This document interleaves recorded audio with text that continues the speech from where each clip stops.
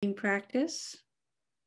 I hope everybody is healthy and doing okay as we continue our this pandemic going into the second year. It really calls on great patience and constancy to relax and receive the situation of our lives freshly every day, just as it is. I wanted to talk tonight about simplicity and concentration. And even though not all of you are old, I think one of the things that's true as we age is that it's a process of simplifying and concentrating. That's our job, to simplify and concentrate. But it's also really kind of the heart of our practice, is simplifying and concentrating. It's the heart of Zazen as we sit and we simplify. Let's just do that for a couple of minutes together. Just sit in a very simple quality of mind and heart, just simple, concentrated in that right here and now. There's nothing to do or feel or anything, just simple sitting, breathing.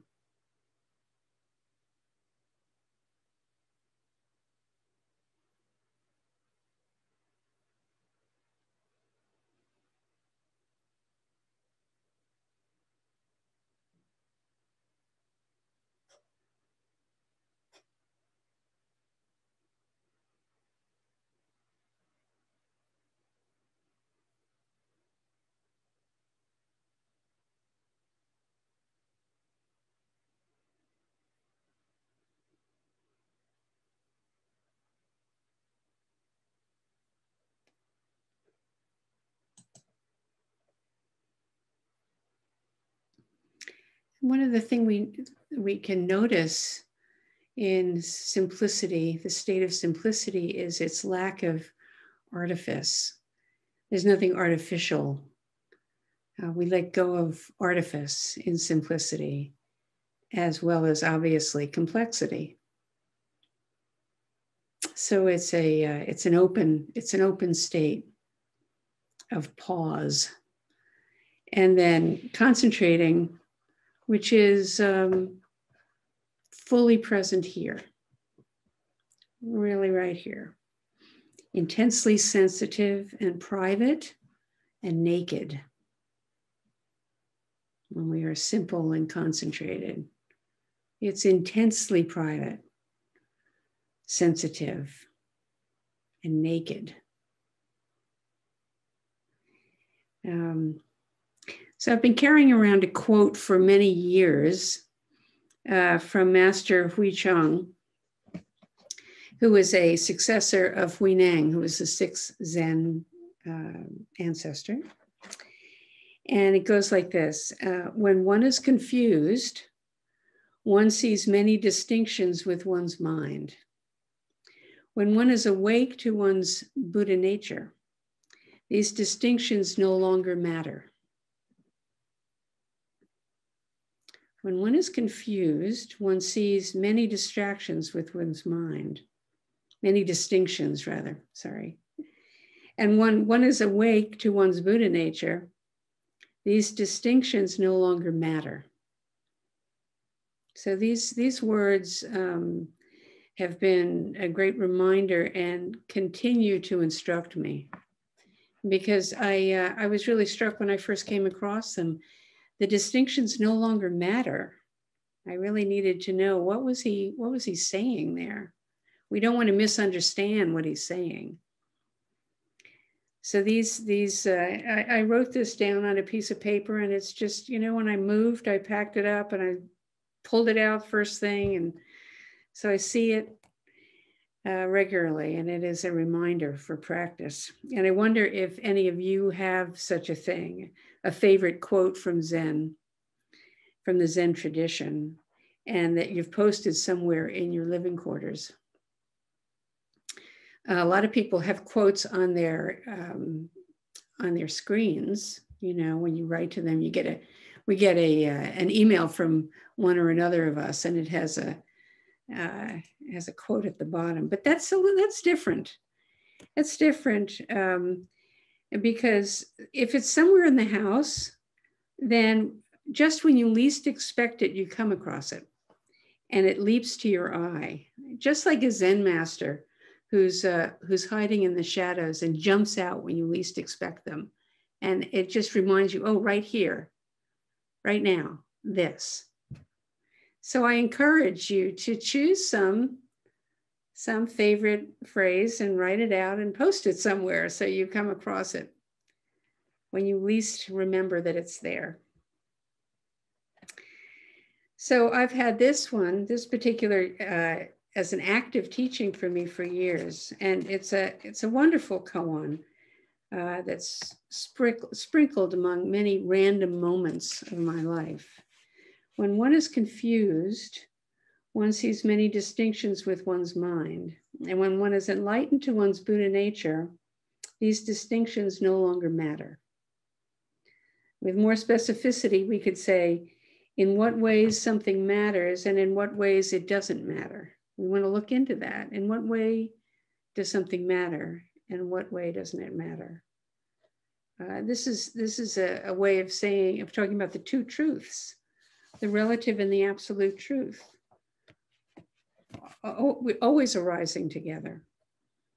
The two truths. We live in a world in which we act and respond as citizens, as friends, as family, relatives, spouses, teachers, students, as workers.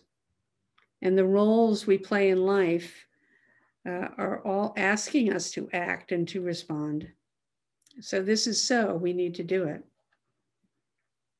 But we generally walk around, therefore, distracted and confused and mentally complicating and lost in past and future, or circling like a hamster in a cage in obsessive thinking, far away from the simplicity of just this moment, just this, just here, wherever we are, or whatever we're doing, just this.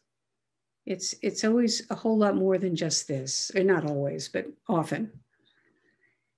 Aitken Roshi used to say he was a big man and he had a big voice, and he'd say, only this. So whenever I think about this particular theme, I hear his voice saying, only this. In the simplicity of our intimate now, our direct experience.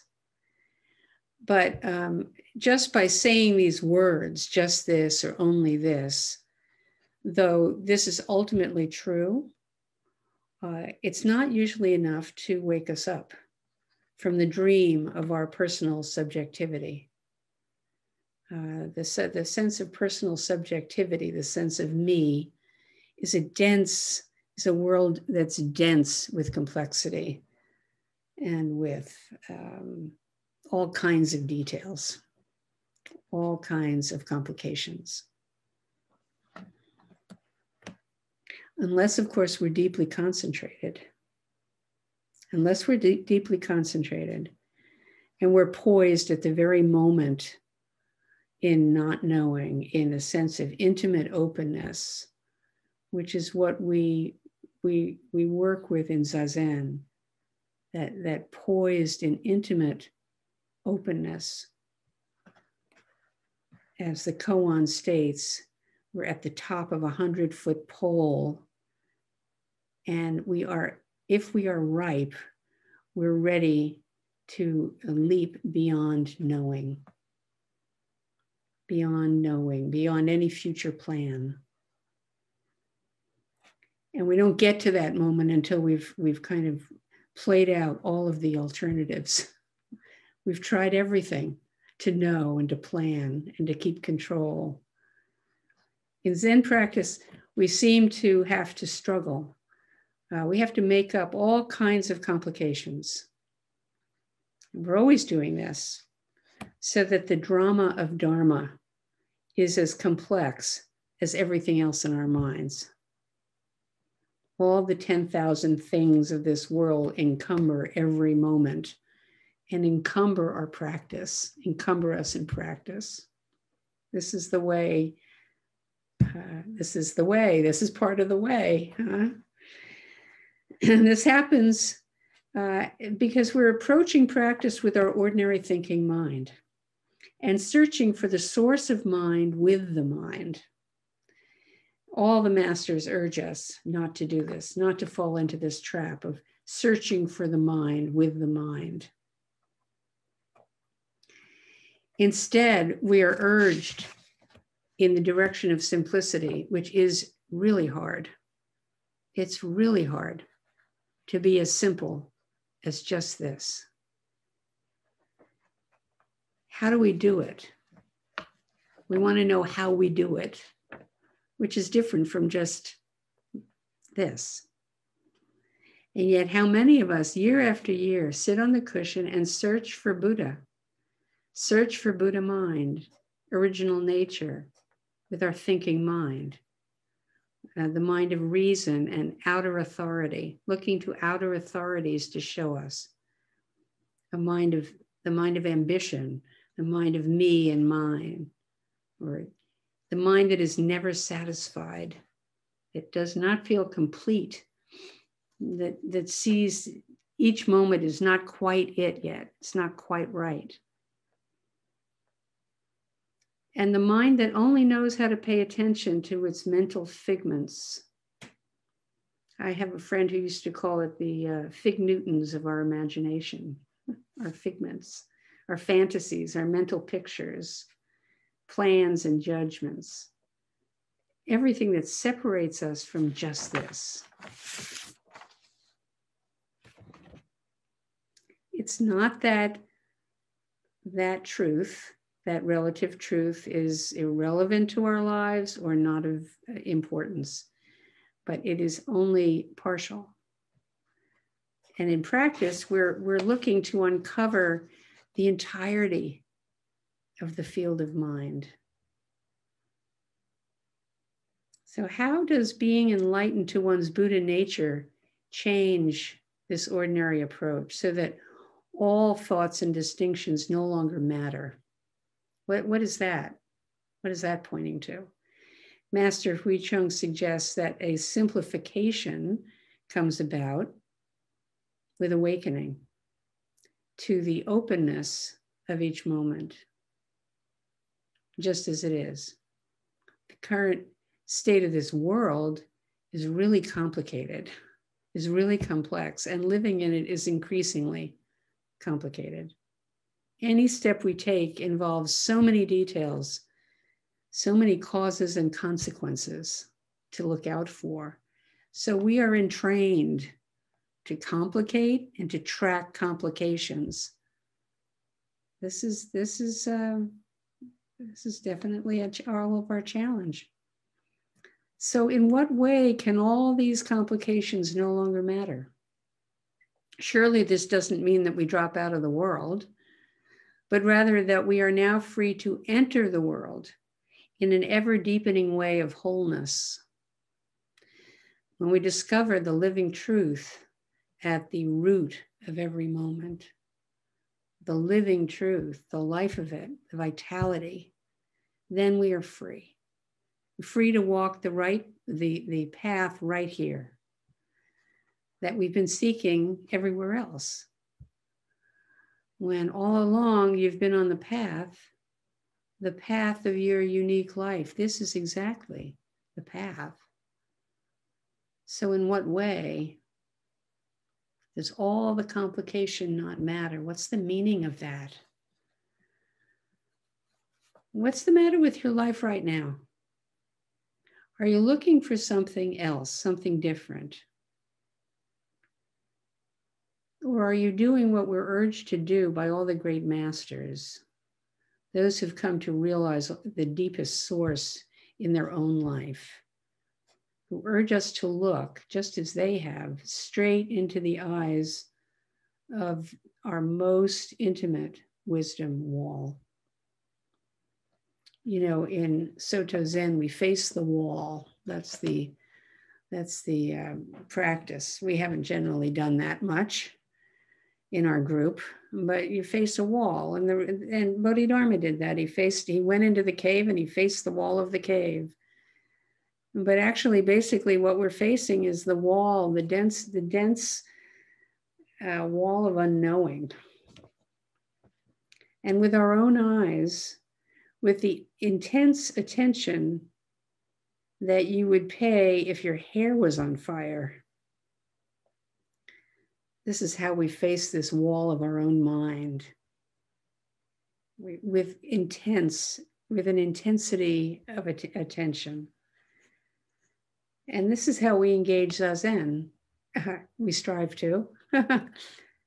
Intensely present to whatever it is. Not really getting too involved in the narrative that's going on, even if it keeps on running. But the attention has opened and is really wide.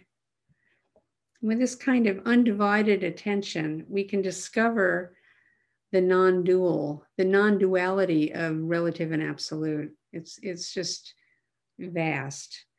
We can practice with true curiosity and also deep respect, looking nowhere else but right where we are, this very body of this moment. That's one thing that we don't do. We can lose track of deep respect for the content of our experience. We want it to be different. We disrespect it. Instead of taking it in as though we'd take in anything that we really have a lot of respect for, we pay attention. There's much here to be present to. If we don't walk our ordinary life as the path, this very body of the Buddha path, well, how can we know its nature? How else can we know who we are? Buddha nature. But we get tricked by these words, Buddha nature. They're trick words. We shouldn't be fooled by the complicated thinking mind. What is the meaning of Buddha nature, these words? What is the meaning of this radical teaching of perpetual awakeness?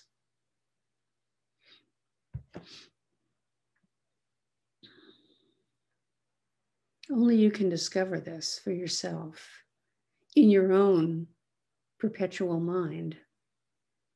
This is what's radical. This is why it's radical. It's always arriving wherever we are. It's always present, always available, always transparent.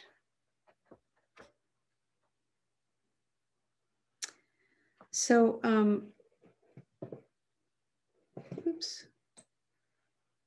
have you noticed how often Zen talks are filled with a lot of questions? You know, we make a statement and then we say, and what is this? And they never get answered. These questions never get answered. They just get asked. And for so long, you know, I was really frustrated by this. My teacher would ask a question during a talk, and I'd think, finally, yes, I want to know. And I get ready to hear the answer. But instead, they tell a story like this one.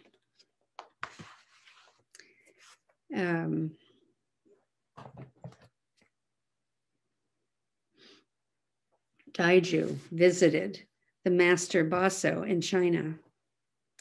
And Baso asked, "What do you seek?" "Enlightenment," replied Daiju.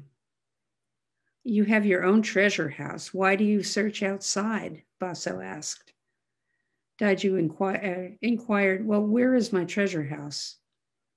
And Baso answered, what you were asking is your treasure house. And Daiju was enlightened. Ever after, he urged his friends, open your own treasure house and use those treasures. So that's the form, right? There's a question, there's a story, a question is asked. The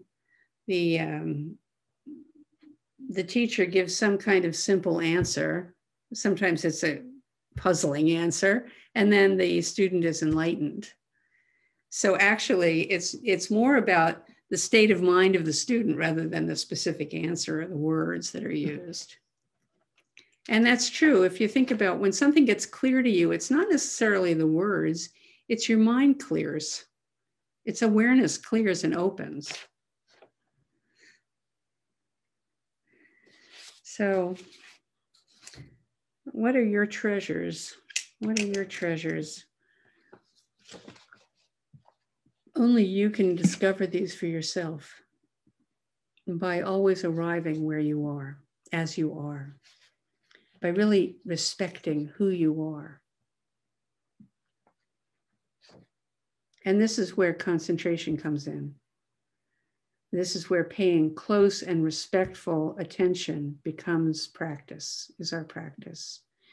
Seeing into and through our narratives, which we call karma, the circumstances of our life right now, these circumstances, is our practice. It can be like water. Looking at this moment in our own mind can be like water in a clear stream, and we can see all the way through it. It's transparent. The mind at this moment is transparent. What is hidden? And this is where our treasure is stored, according to Baso. If you come to practice expecting to turn into somebody else, what you're actually doing is locking the treasure house door and hiding your treasure.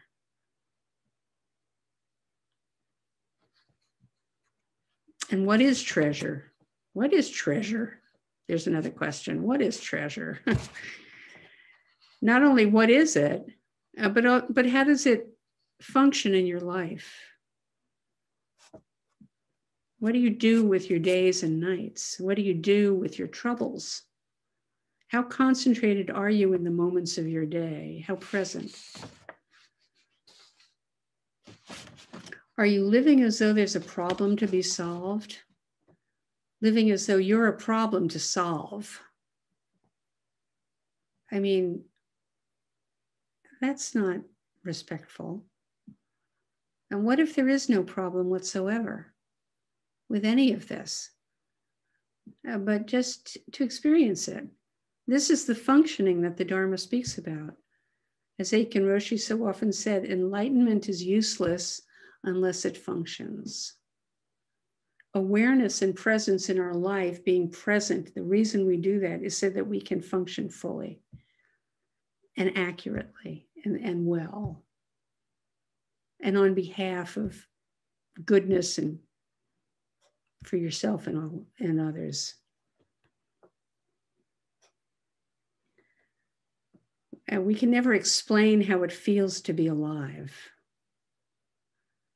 For life is washed in the speechless real.